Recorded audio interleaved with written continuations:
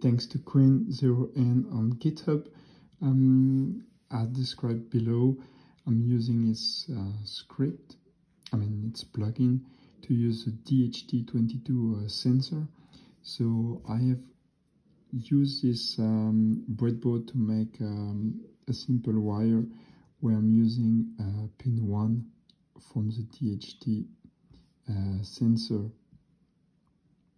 and it's using the 3.3 volt on the flipper 0. For the data port as pin 2, I'm using the pin 2 as well, but on the flipper 0 side, and the ground on the pin 4. Also, notice for the DHT22 you need to use resistor 10k ohm between the 3.3 volt and the data port. I think it's here like needed because it's going to bring imprecision otherwise.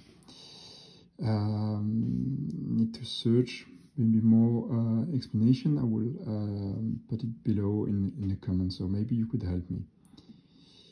Okay, so we're going to use the plugin. So here I'm going to start. When you start, you need to press again the run button to add a new sensor. So you could put a name. I will keep it like that.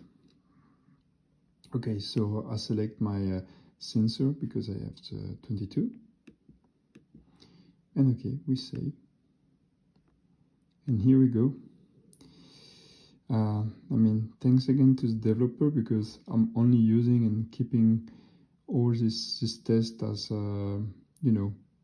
experiment videos to remember what I've done. And thanks for watching. Bye bye.